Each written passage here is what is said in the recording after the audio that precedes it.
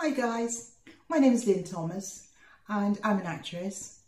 I started out doing this work about 2014, but going back a bit to 2012, I decided that I wanted to have a go at doing background work, which to you means extras. So I started off doing that, really enjoyed it and thought I want to do more. So I started looking around. I initially did a course at City of Bristol College, which was so-so. It was okay.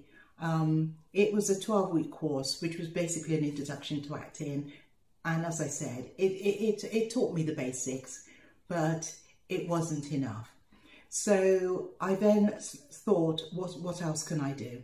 So I dived in and applied to the Bristol Old Vic Theatre School, thinking that if I get an audition, it will give me an idea of what it's like to audition.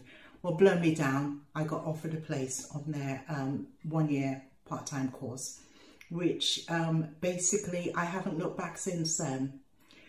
So I started off just doing small things, mainly student films, unpaid, but always that I could actually get to do work with script. And from there, I built it slowly, bit by bit. So at the moment, I'm represented by a quite a reputable London talent agency, and they manage my career completely. So in terms of the work I get put forward for, which they call submitted, they sort all of that.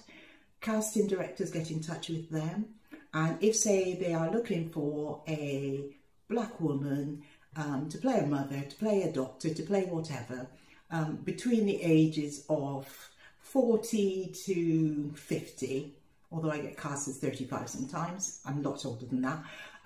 So if they're looking for somebody with that character, they will send out what's called a casting call, and it's up to my agent then to say yay or nay, and then come to me and say, I would like you to, I'm putting you forward for this, I would like you to either go to an audition, which is called casting, always in London.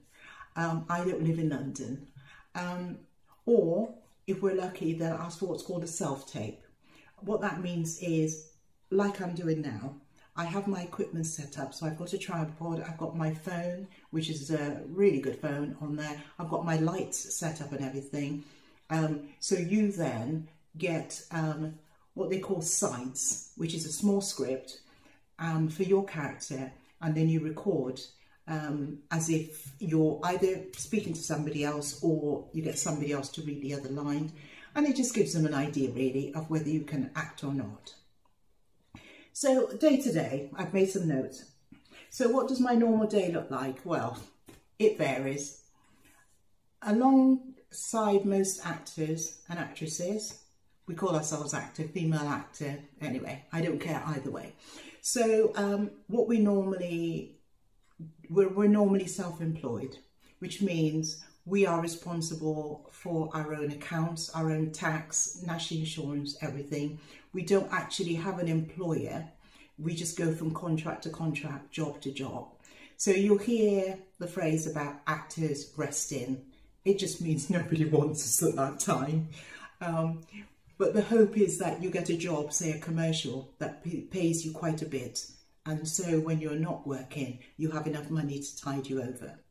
It's really hard to juggle to earn enough money and actually keep some by, so that when you're not working, you're not being evicted out of your accommodation. So day to day, I am reading scripts. And if I'm lucky, I've only got one script on the go. At the moment, I've got 3, sometimes I have 4 on the go. And believe me, that melts your brain. Because what my job is as an actor is attend castings, do self-tapes, read script, take in the information that's on the script. From that information, build a character. And when I say build a character, you need to have and portray somebody who is believable, relatable, somebody that you might see next door in your classroom, whatever. It needs to feel like a real person. So when I look at this script, just this piece of paper which says Trudy, mother of 4, I have to build a whole story around Trudy. Her likes, her dislikes, her personalities, what's nice about her, what's not nice about her. What personality flaws does she have? Is she a likeable person? But I just need to make her feel real. So once I've done that, I then have to just spend a vast amount of time learning script. And the only way to learn script is repetition. You go over it and over it and over it and over it until you can remember it. Now, sometimes if, like say a recent film I've just done, I played the mother in a short film. There are only 4 of us. So my husband, I was a mother and 2 sons. So I'm the only female in the film, which means I have vast quantities of script. So each scene, you could have up to 4 pages of A4 script with your other characters saying hardly anything. It's mainly you.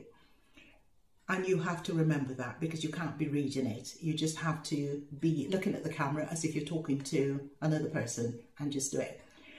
So I use various ways. Sometimes I write it out and write it out and write it out. Sometimes I record it and go to sleep actually listening to it. But learning your script is a major thing that an actor has to do because nobody's got time for when you actually get onto the film set and you start filming, they forget their lines. It's frustrating for everybody. So that's my main job. What skills and knowledge do you need for this job? None, really. Some of the greatest actors like Charlton Heston never had a bit of training in their life, but it does help. In terms of now, I understand things like camera angles, I understand the proportions, I understand where I should be looking. And this is one thing you don't do when you're acting. You don't look at the camera, you speak to somebody over here. So all conversations is off camera, you're talking over here. But you learn this. So the training does help. It helps with your vocal training. It teaches you to sit up properly. It teaches you to enunciate. So we learn things like Mrs. Puggy Wuggy has a square cut punt, not a punt cut square, but a square cut punt. It's round in the front and flat in the stern. Mrs. Puggy Wuggy has a square cut punt. And what's that doing? It's helping you with where you place your tongue so you speak properly. A bit like BBC English. So that's one of the things. It also teaches you breathing so that you can get to the end of a long sentence without doing this midway. So that's one of the things. Okay, let me just have a look. What else should I be saying to you? What motivates me? Well, I absolutely love what I do. I was a social worker for 20 odd years, which was my vocation. I really enjoyed that. But I enjoy being a different person almost every day. I put on different clothes. I get people to do my hair and makeup. I might have a wig on. It's whatever. I get to be a different person and make that person as believable as possible. Anything else I need to tell you? What would I like to share with you? It wasn't a career choice that was offered to me when I was at school.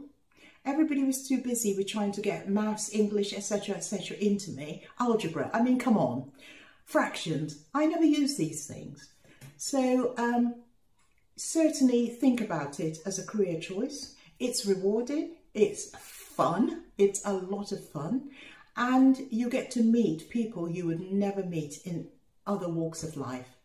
And you also come out with some really good, solid friends from being on a film set week after week.